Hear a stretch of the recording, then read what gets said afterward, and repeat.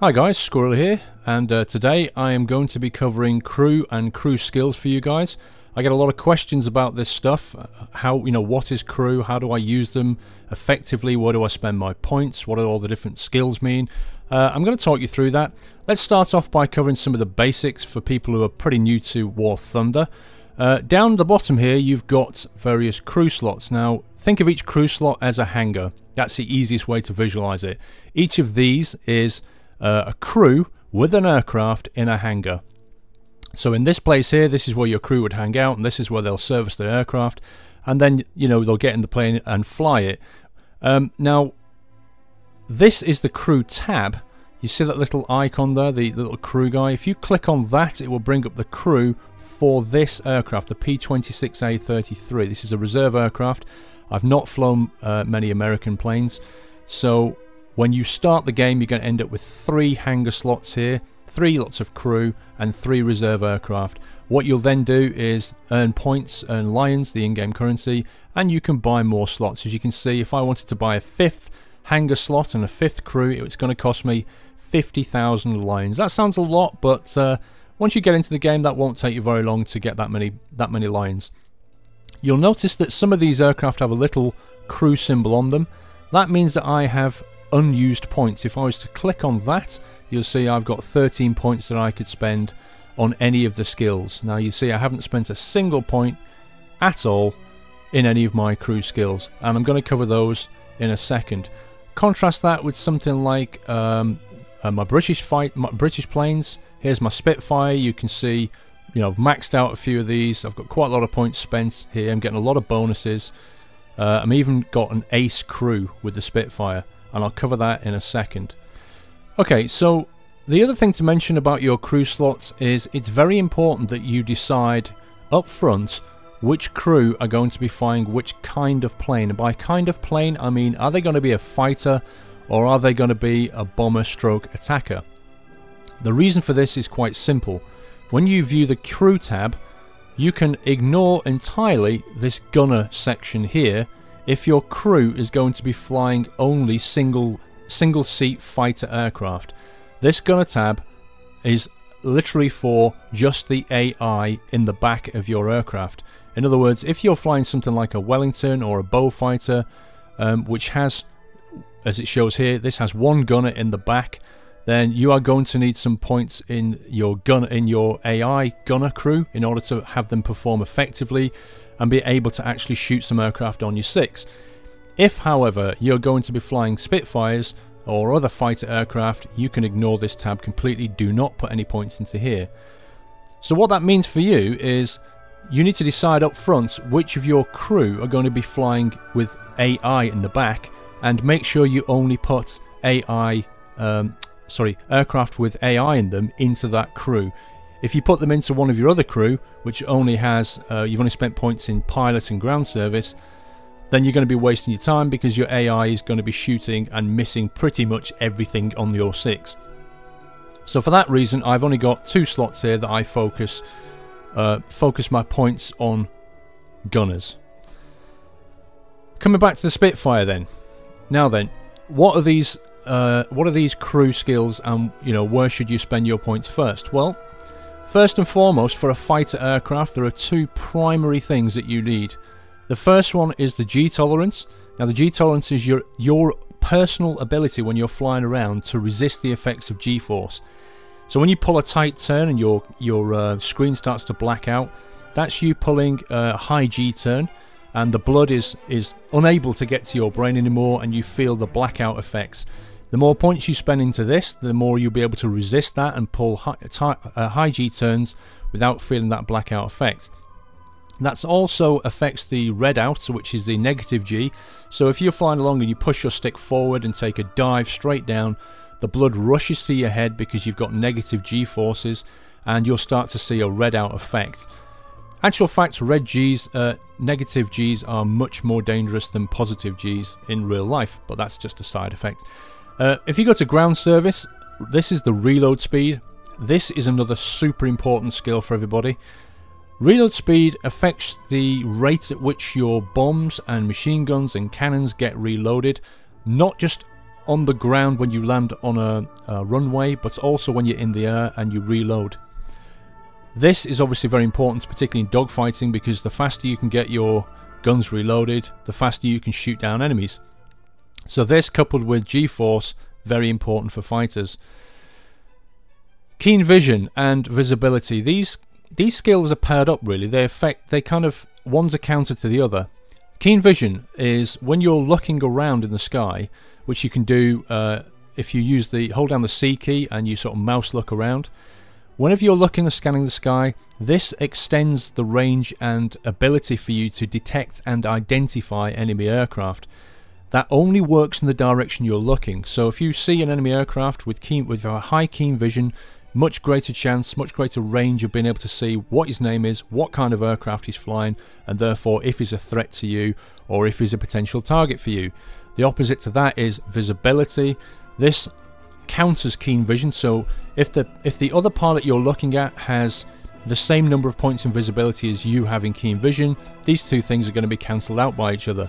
This is the dampener to keen vision. This resists your ability to be detected in your aircraft.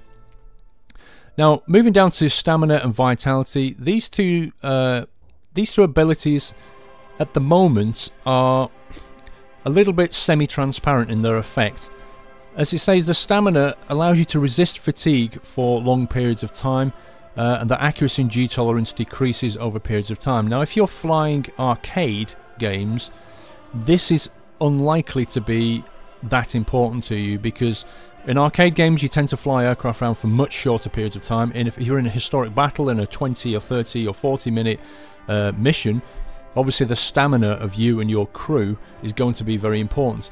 As you start to pull G-force turns, if you start to blacking out and redding out, this is going to affect your stamina and therefore your accuracy as you're flying around. It's your ability to resist those effects, and for how long is what stamina is. You might think to yourself, well, you know, there's no point putting any points in here, is there? Because, you know, I'm only flying arcade battles. Well, that's true to some extent, but I will show you later why I've got so many points in stamina and vitality. It's because it helps me to skill up qualifications, because these things are quite cheap to skill up. Now, your vitality, again, another semi-transparent thing, probably because the game's in beta at the moment, but this affects you and your crew, and if you get wounded, it's how quickly you heal back. None of this information is displayed anywhere. You can't see how wounded you are, you can't see how injured you are, you can't see the effects it's having, so it's a little bit weird, this one, at the moment, but as you'll see later, it's worth spending points in this, but not immediately. Focus on the other stuff first. Let's move over to ground service, because pilot and ground service are very important for fighters. Reload speed, repair speed. This affects your ability to repair your aircraft. Now, this is when you land on a runway. Let's say you get a broken wing or a broken engine. You land on the runway and you're sat there, all nice and vulnerable, and the timer starts counting down. This will improve that repair speed time. So that's quite an important ability when you, well, it's situational at the end of the day. If you're not landing much on the runway, then it's not really going to affect you. However, it does have another effect. It also changes the repair speed in the hangar. When you go out on a battle and you come back and your aircraft has all got bullet holes and it's all shot to shit, if you've got this automatic repair turned off, as I have, you will see that. You'll see all the bullet holes, and this might even be red if the aircraft is bang out of action, and you'll have a little spanner icon here that you can click to just instantly repair it. If you've got this thing ticked, then you'll never see that, because when the aircraft comes out of the battle, it'll automatically be repaired. You'll get lines deducted for you, and it'll always look at 100% like this, in which case you don't need to worry too much about that repair speed. That's fine initially, but once you start getting about sort of tier 5 or higher, those repair costs get quite expensive. For example, if I was to show you the Beaufighter, you can see the average repair cost 4,300 lines. Now contrast that with something like this thing. It's free at the moment, so unfortunately I can't really show you that. There you go.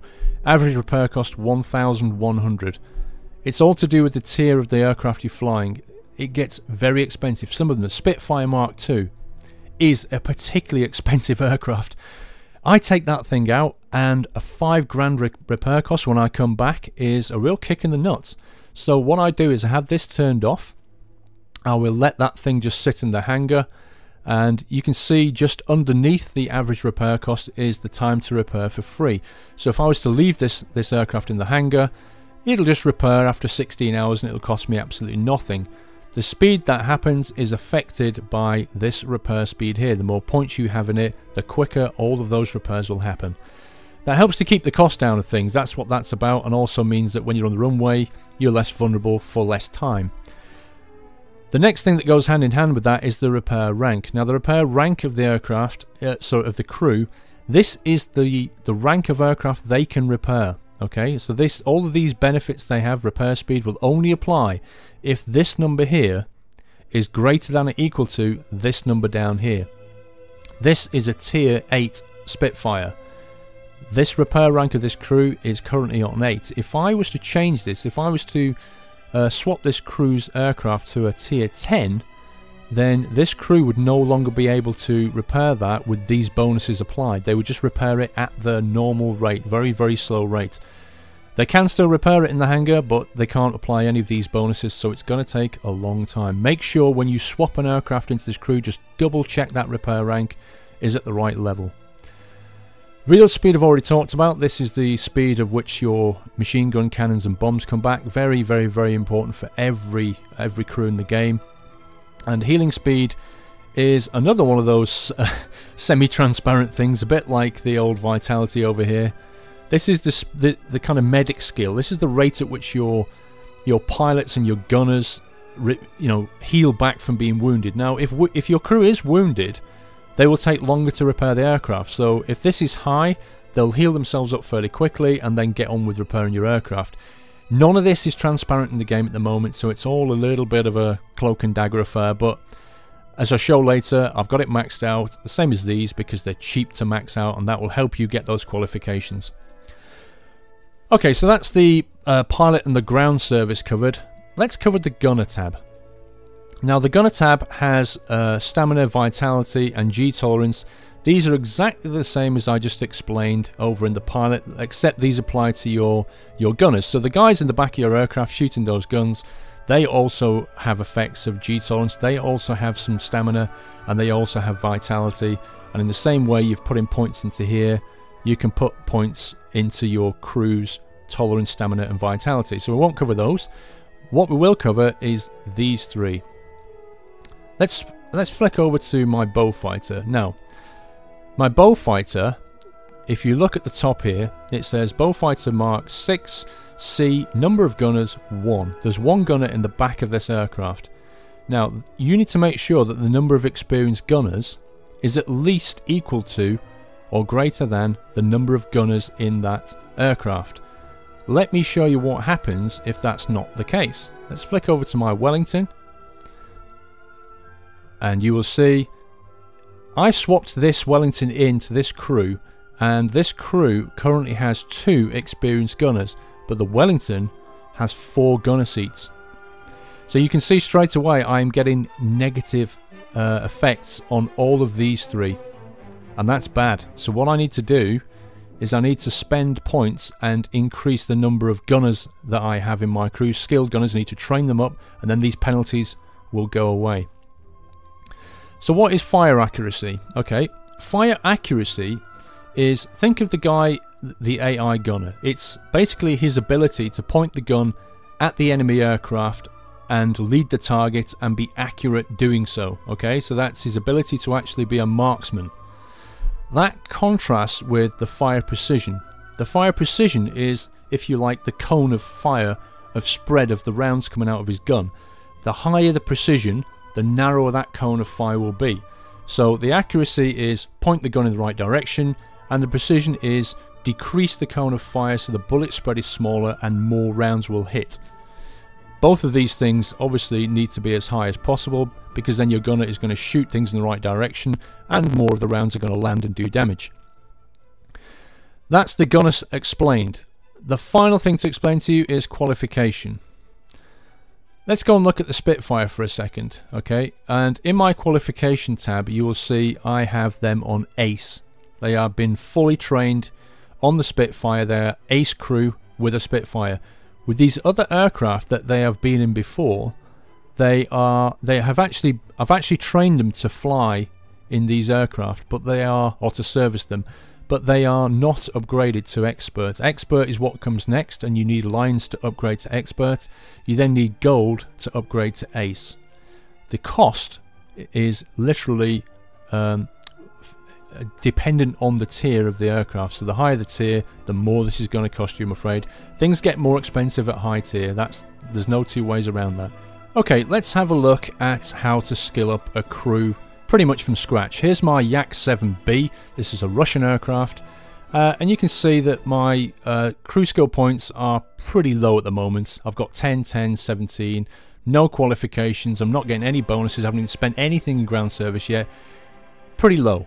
Now, you can either go out and play this aircraft and you can skill it up and spend your points, or if you've got a little less time on your hands, another way of doing it is to use accelerated training. Now, accelerated training is one of those things where people start screaming pay to win, but at the end of the day, there's a fact of life that some people have more time on their hands and less money, and other people have more money and less time. This is not going to give you a winning combination. This just means that you can, if you like, swap a bit of money and boost yourself up to a higher level more quickly. That's going to let you play in high level planes, and it's going to give your crew a bit more skills rather than just spending hours and hours grinding, if you like. Whether you decide that's pay to win or not, that's up to you. Either way, it's in the game, and I'm going to show you how to use it. Now, if you click on accelerated training, what I'm going to do is I'm going to buy some XP points to train my crew with. And what I'm trying to get to is a basic qualification up to expert. Now, in order to get to expert, as you can see, I need to already have 150 crew level. This is a total number of points that I've allocated in these various skills. All added up together must come to 150 before I can train my crew to be experts in the Yak-7B. Accelerated training, I have a number of options here. I can spend one Golden Eagle, 10, 100 or 1,000. But don't forget, you can actually do this more than one time. So what I like to do is this one. This is going to give me 1,000 crew points plus a bonus of 500, and it's going to cost me 100 Golden Eagles. Now, I think I worked this out. For me, that's about £1, £1 British pound, I think, which is probably going to come in at about $1.50 in American money. So again, you need to decide if you want to do this or not, but I'm just going to show you how to do it for this training video. If I click buy, that's going to instantly give me 1,500 points, and I can click it again, which costs me another 100. So I've spent 200 of my Golden Eagles, and I've now got over 3,000 points to spend. That should be plenty to get me skilled up. Now remember, I told you that some of the important things to have are the reload speed and repair speed, but watch the reload speed, okay? As I start, it's costing me 1 at the moment, but pretty quickly you'll see this is going to start ranking up. Look, all of a sudden it's now costing me 20 points to skill up 1 point of reload speed. Contrast that, for example, with the healing speed. If I take this up, that's now on 10 and it's only costing me 3. Now earlier I said to you, you might want to ignore healing speed and stamina and vitality. That's one thing you can do. It's not as important, but this is getting me quickly towards this, and when I get towards this, you'll see in a second, I will get some nice benefits. So there you go. I can whack those on 30 each. That's another 60 points. I'm getting ever closer to that magic 150. I'm almost there, and I've not spent very much. I've spent what, just over 300 points. Let's just apply that. I've now got a crew skill of 128. Admittedly, I've put it in some things that aren't terribly useful, but let's just take that to the next level. Let's just boost my G force, my G tolerance up a little bit. Let's take this up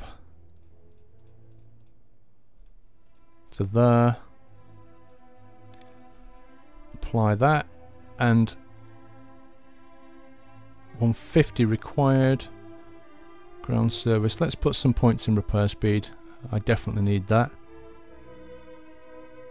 You can see the cost of this one is rising quickly as well. So that's now costing me 20 each. But there we go. I've now got a crew level of 156. That's enough to train to spend 42,000 lines on this Yak 7. Remember, this cost is dictated by the tier of the aircraft. For this tier 5, that cost 42,000. I didn't spend many points on these things here, but watch what happens when I upgrade. Click this. Do you want to spend 42,000 lines? Yes, I do. Thank you very much. And you can see that's now moved up. So the next thing I need to do is get to 450 before I'll be able to train these to the expert level. But look what I just got. I just got plus 30 on my repair speed. Now, I had 15 in that, and it was costing me quite a lot, and I just got plus 30. If I was to add 30 more points onto this, so if I was to take that to 45, look at the cost. It's horrendous. It's absolutely horrendous. It cost me so many points, and that is why I put points in healing speed and stamina and vitality. Is because they're so cheap. Because they are so cheap, they'll get you to this expert level very, very quickly for not many points. I've only spent 600 points, and already I'm getting 30 bonuses to vision, visibility, repair speed and reload speed. Absolute beautiful. So now I'm just free to spend my points on whatever I like. Again, G-force, G-tolerance is particularly important because I'm going to be dogfighting in this thing. We'll take that up to 40. We'll take this up to 22 just as it starts to... What I like to do is just keep my eye on the cost per skill level. Now, when you come to upgrade this to... When you want to get this up to Ace, if you like, which you need 450 before you can even do it, you'll want to max out stamina, vitality and healing speed, because they are very cheap to do relative to everything else. But for now, I'm not going to touch those anymore. I'm just going to concentrate on the abilities that I need to be an effective fighter pilot, which is vision stability, G-tolerance, repair speed, reload speed, and repair rank. Again, remember what I said before, I need to bring that up to 5. I have no choice about this. That has to match the tier of my aircraft, otherwise none of these bonuses are going to apply. But now I'm free to spend all these points. Reload speed, I'm going to bring that right up. I do not want to be flying around without any rounds to shoot people down with, but that's getting awfully expensive very quickly now. Look at this. That's getting 80 then 95, and too much for my blood. So let's stick down the lower numbers. Repair speed, bring that down a touch, and I think G-force. I want to be able to pull sharp turns in my Yak. Very important. One thing to... Whoops. Let's bring that down. One thing to remember, of course, is when you look at your aircraft and you look at the turn time, this is a 21-second turn time. That's pretty good. That's a very tight turn that the Yak can pull, which is going to subject me to a lot of strong G-force. So it's very important in this aircraft that I keep my G-force high, my G-tolerance high. That's not so important later on if you start flying some of the other aircraft that have a much larger turning circle. For example, this has a turn time of 30. That's going to be pulling far less Gs unless I go into any steep dives, but in terms of just banking around, I'm not going to pull the G-forces like I am in the Yak. So again, you just need to decide where you want to put your points, skill yourself up, focus on the things I've just mentioned, and I think repair speed I'm going to bring up. And we're pretty much done. Let's apply that. That's given me a total crew level of 238. That cost me 200 lines, which is, you know, it's not a lot of money, and for that I've taken my crew in this aircraft to quite a good level. I've gone from nothing to 55 keen vision, 55 visibility, 50 on the G-tolerance, and my repair speed has been boosted 58 and my reload speed 54. That's a pretty good bet from being a noob crew in this aircraft to being pretty damn good at repairing and flying around as a pilot. That's what I would do. It's up to you now. You can then accelerate yourself up to get yourself towards Ace, or you can go and spend a couple of 100 Golden Eagles on some other crew and get yourself expert in those. Now remember, these are not wasted points. they're not wasted points, because if I fly for a while and then I swap the aircraft that this crew is in, they will bring all of these skills with them. All of this training is never wasted. The only thing it will cost me is when I bring that aircraft in, it'll say you need to cross train onto this aircraft, and it's going to cost me lines to do so. So if I was to swap this aircraft now and let's say bring over to an IL-2, it's going to say, so able to operate this craft, you must pass the conversion cost, 6,500 lines. Do you want to go ahead? Yep. And there you go. I brought all of my skills with me. All the skills that I trained them in. The only thing that's missing is the bonuses, and the reason I'm not getting bonuses because I need to upgrade to expert. So if I want to, I can spend more lines and become an expert in the IL-2. I'll then get all of my bonuses back. But this stuff is never wasted, okay? Once these things are maxed out, you'll never need to do it for this crew again. The only thing you'll need is qualifications. One final thing to remember, or just to point out to you before we end this video, is bombers. I went in and fixed this, obviously. I brought up the number of gunners to 4, so you can see those penalties have gone. Visibility. You want this to be high as a bomber, because if you remember, this counters the other pilot's keen vision. So as a bomber, the last thing you want is to be seen and detected. That's going to create you as a target. People will fly over to you and start having a go at you. Get this visibility up as high as you can, as soon as you can, and that will reduce the chances of aircraft flying over to engage you. Remember, of course, if you fly up into the clouds as well, that greatly helps to reduce your visibility, and as a bomber, that's a good thing. So don't forget to spend points in visibility as a bomber. That's all for this video. I'm just going to wrap it up there. Hopefully you learned quite a bit. If you do have any questions, leave me some comments and I will try to answer them as best I can. Other than that, watch your 6, guys.